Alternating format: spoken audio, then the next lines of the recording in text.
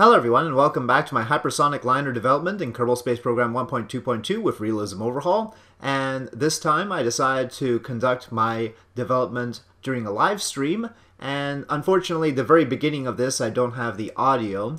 So we're seeing this new design lift off of the runway without any audio, but we'll get audio later on.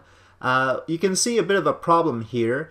I decided that this new configuration would have the J58, the SR-71 engine on the tail, and you'll see a better view of that later, but the downforce of that engine is actually pushing us into the runway, so it made it hard to lift off. And so we had this sort of after runway bounce that got me off of the ground. So that is like thing number one that needs to be fixed. Correcting for that downforce from that engine. It's sort of placed like a DC-10 engine on the top there. And that's because I wanted to just have one SR-71 engine and one ramjet and see if that worked. Now we have audio because unfortunately I hadn't recorded for YouTube, didn't start the recording for YouTube at the right time.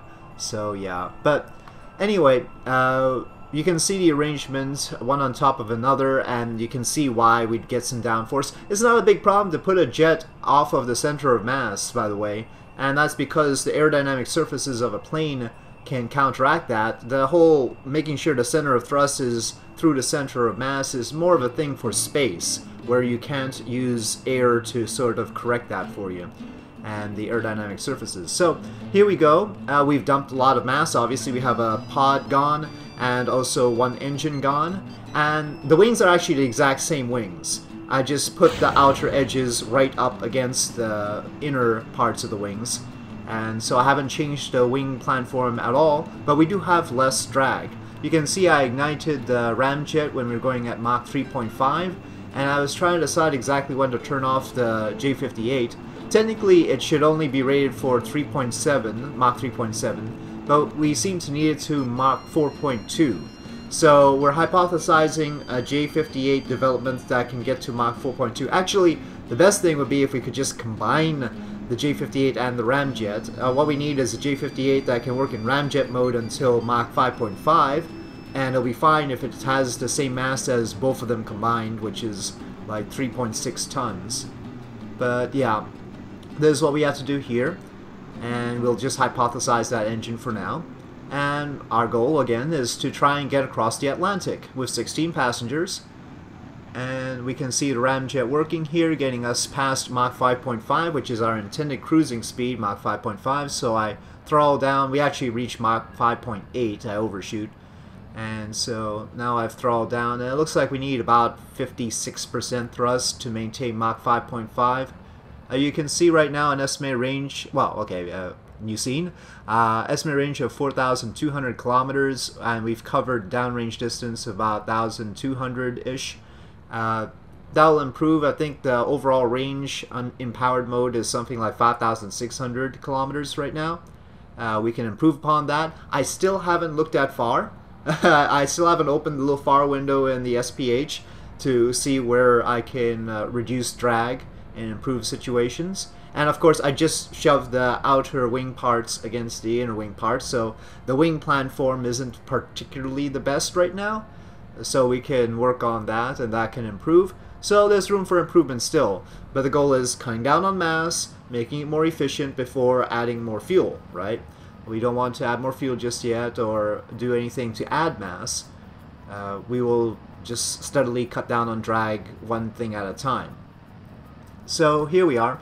Now, a few things to note. First of all, I want to talk about geodesics. During this flight, I did not change my heading at all. I didn't turn. And yet, I started out at a heading about 60 degrees and ended up, well, more than 100. And the reason for that is because a straight line route across the world is a curve. And you can tell that by just following the prograde vector direct, and your heading will change.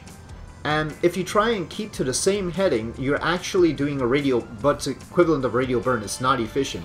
So you're accelerating to one side. And so I just want to make this clear. Actually, we were sort of initially headed towards England, but I estimated the curve wrong, and we are ending up aiming for Lisbon in Portugal. But yeah, and so you can see we're actually further north and headed south, but that's not because we've turned at all. we've stayed basically going straight. And that's why, you know, airline routes on a globe tend to be curved. So you can see I've shut down the ramjet. I wanted to reserve the last 900 to 1,000 kilometers of estimated range there for the J-58. And so right now we're gliding down from 30 kilometers to about 20 kilometers and slowing down from Mach 5 to Mach 3.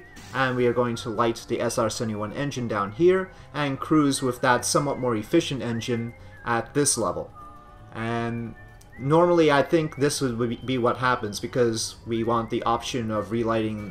So the thing about the SR-71 engine is it sort of had a weird hypergolic T-tip kind of cartridge to ignite it. Obviously our variant of the J-58, our modern variant, will need to be lightable on the fly without some sort of weird cartridge. So that's another thing that we have to think about, and maybe I'll just outright create a new configuration for our new variant of this engine. But I can't figure out how to add the ramjet to it per se. I'll have to see, because that has to, you know, vary its ISP. On the bright side, I could at least control the ISP a little bit better and get it off of the stuck on 4,000 second thing that we've got right now. Anyway, you can see now we're headed towards Lisbon. And you can see that the range with the J-58 is a little bit longer. You know, I shut down the ramjet when you had about 900 kilometers of range. Here we have more than 1,000. But we're going slower. So the benefit of the ramjet is it gets us across most of the Atlantic quickly. But we're going to have to go a little bit slower. But still, way past Concorde speeds, right? So it's still good. I'm sorry I blocked the clock with the credit for the music because this was a live stream, but ultimately we're reaching Lisbon in an hour and a half. And now a word about glideability. So we've run out of fuel and now we have to glide. So obviously this is not sufficient and we need to cut down drag and make it a little bit more efficient. But airliners from 30,000 feet going at Mach 0.8 can glide for about 100 miles. This was starting at double the altitude and more than triple the velocity. And it doesn't have quite as much of a wing as a normal airliner, but obviously its glide distance is much more. And so it's a little bit deceptive. You have to figure for a glide range of about 500 kilometers with this minimum. So that's pretty good. We've got that going for us, but obviously we don't want to rely on gliding to get back.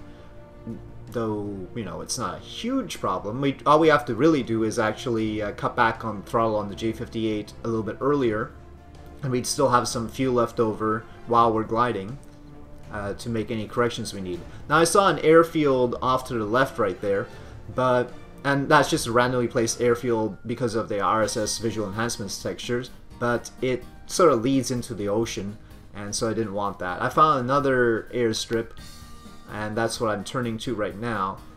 But this is overly ambitious. I really should have found the flattest ground possible, though it looks flat enough. So we've got our landing gear down. The problem is I don't really know the stall speed of this or the landing speed of this. It's empty now, so that speed is much less than the takeoff speed. We're going at 100 meters per second, and actually this should be able to take off at 100 meters per second. So potentially I should have had some air brakes on here and been able to slow down more than this, and certainly what we see in a moment bears that out. As I drift down here, I'm also coming down a little bit hard here, but we definitely bounce up, and the simulator takes a second to decide that it's going to wreck me. And after the bounce up I was a little bit at an angle and I couldn't correct in time. And yeah, well, there's more work to be done, and I've discussed basically what I think I need to do. So with that, I'll say thank you for watching. I hope you enjoyed this video. If you did enjoy this video, please do press like. If you have any comments or suggestions, please leave them in the comment section below, and I'll see you next time.